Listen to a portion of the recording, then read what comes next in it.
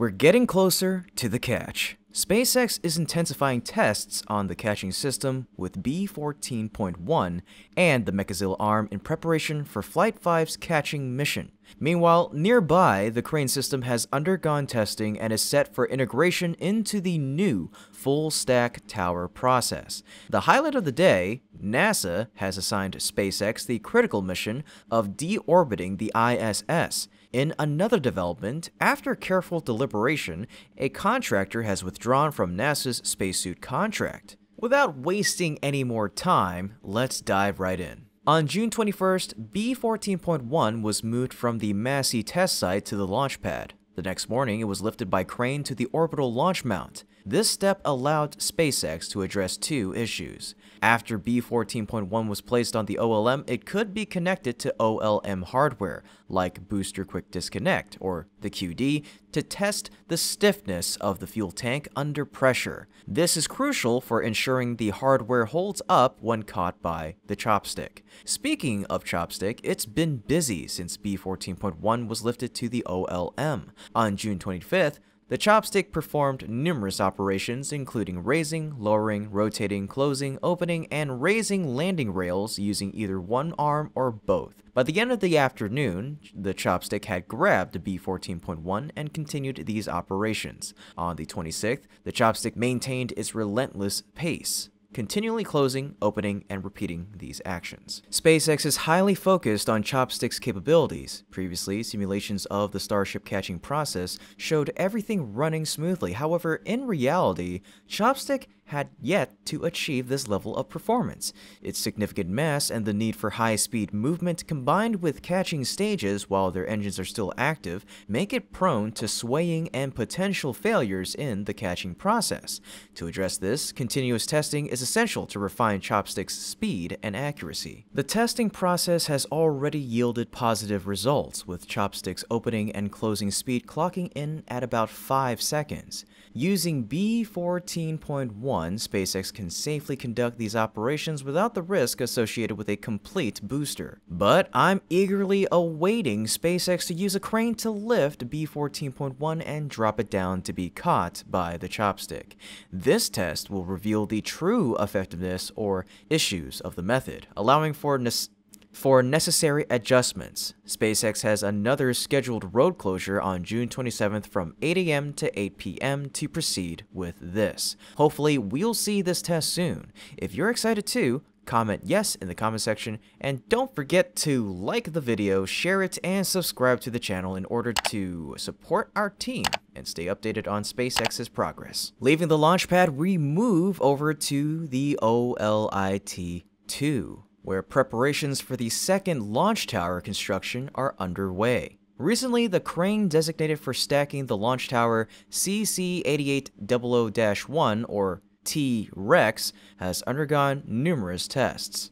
On June 24th, with the assistance of another crane, it underwent a twisted test. On the 25th, it was pulled and lifted. Watching this test, I felt like I was witnessing an awakened monster, with its vibrant orange paint making it even more striking. So impressive. It was then erected and kept upright until June 26th when it was taken down. Thus, the equipment supporting the launch tower stack is ready. The tower foundation is nearly complete, and now we await the arrival of the tower segments for stacking. Currently, SpaceX has 7 segments at the Sanchez site. With the crane's system's recent progress, these segments may be transported soon. The other 2 segments and chopstick appear to have gone to Texas. SpaceX has scheduled road closures from 10 p.m. to 2 a.m. on June 26th, the 27th, and the 28th to transport the tower module from the Port of Brownsville to the Sanchez lot next to Remedios Road. We're really close to having all the segments gathered at Starbase. SpaceX might be waiting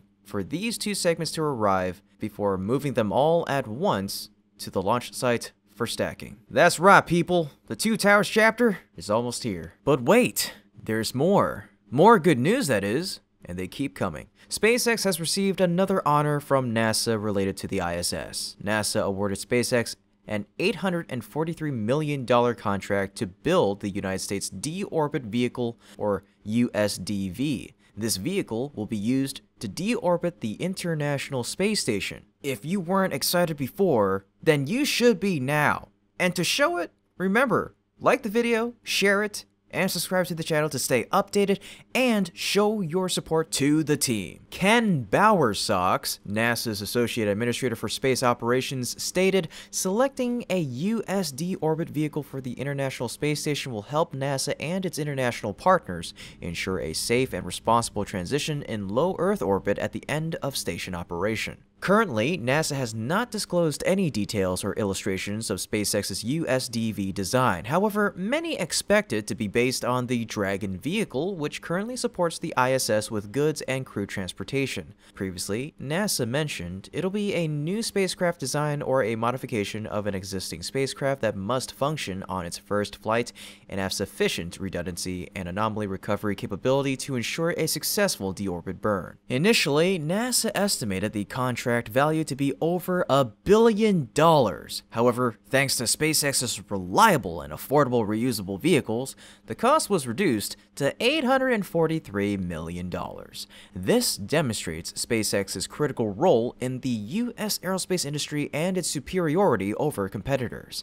Regarding the deorbit plan, NASA has published a detailed analysis summary. Firstly, they outlined the why of deorbiting and how it's necessary, meanwhile highlighting the potential of each component. The most notable part of the plan is the methods that can be used. NASA emphasized the primary method. NASA has concluded that deorbiting the International Space Station using a US-developed deorbit vehicle with a final target in a remote part of the ocean is the best option for the station's end of life. After 30 years of operation, the ISS will be returning home. With this method, SpaceX's USDV could push or pull the ISS out of orbit, ensuring a re-entry and splashdown in the ocean. Even before it happens, I can already imagine how impressive that scene will be, a beautiful ending for the largest human-made structure in space.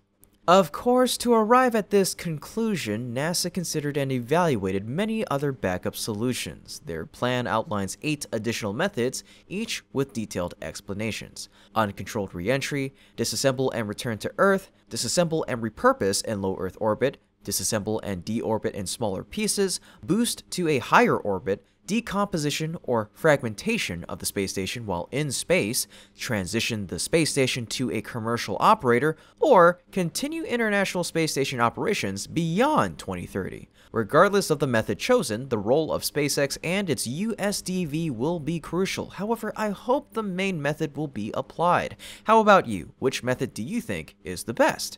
Let me know your thoughts in the comment section down below. But of course, the deorbit plan still has many challenges, including considering moves from Russia, which has the majority of modules on the ISS. Given the current relationship, it's hard to predict what decisions Putin will make. Nevertheless, let's pay tribute to the ISS for its many contributions to the aerospace industry. The end will mark the beginning of a new era. New space stations with advanced technologies will help humans explore space more effectively.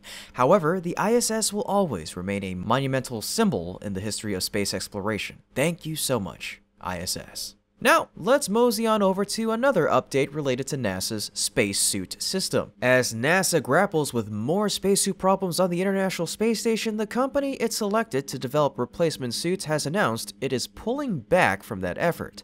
That company is Collins Aerospace, one of 2 companies, along with Axiom Space, that NASA awarded a contract to design spacesuits 2 years ago.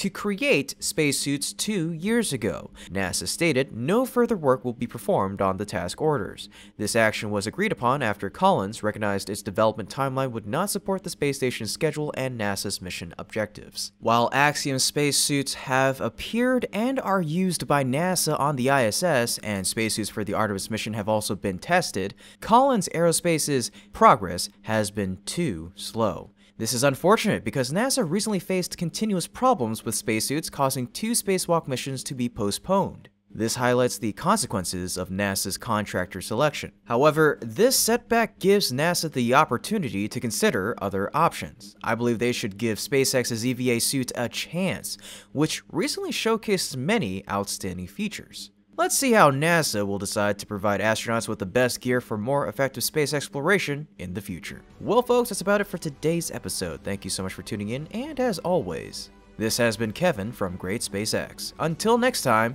keep looking up.